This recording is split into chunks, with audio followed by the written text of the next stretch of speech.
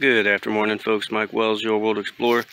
Right now, I'm looking at the peas, or what's left of them, and you can see there are some seeds that are left behind as the pods have dried. So basically, this attempt was to grow underneath the oak trees. So basically, an understory of the oak trees.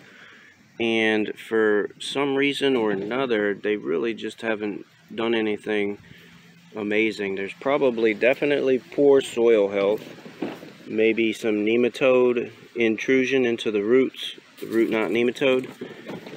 Either way, we're going to try some different methods going forward to try and produce some really good peas, but it's quite possibly the type of pea that we're trying to grow here is not compatible with Florida climate.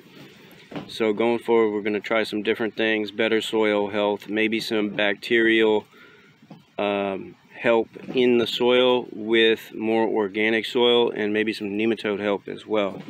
So stay tuned as we'll be providing you with updates on progress of those experiments. And don't forget to like and subscribe, as it helps the channel out quite a bit. And thanks for watching. Have a great day.